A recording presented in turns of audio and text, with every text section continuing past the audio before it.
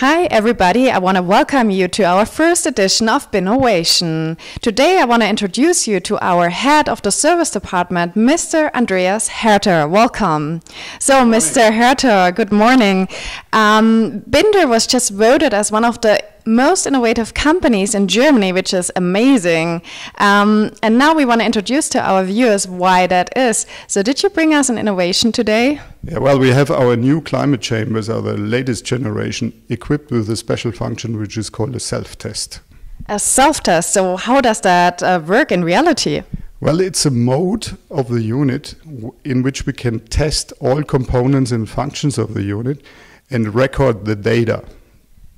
Okay, now since our chambers are so reliable and they hardly break, so why do we have to have a self-test at all? When you send a technician on site, the most important thing is that the man is well prepared. And that is a tool which allows us to bring the right spare parts on site and also the right strategy how to tackle that problem which might occur. Okay, so BINDER has a service team all over the world. So could it be that the self-test replaces that service team in the future? Well, certainly not. It's a tool for preparation, but the work has to be done from qualified service technicians. So can you tell us what the service department will focus on in the future? Well, BINDER is taking big efforts, or has taken big efforts already to build a service network, and we are continuously building and extending that network. And I think that's the most important thing, that we are available to our customers wherever they have a unit. So, Mr. Härter, can you sum up what our service department makes so special?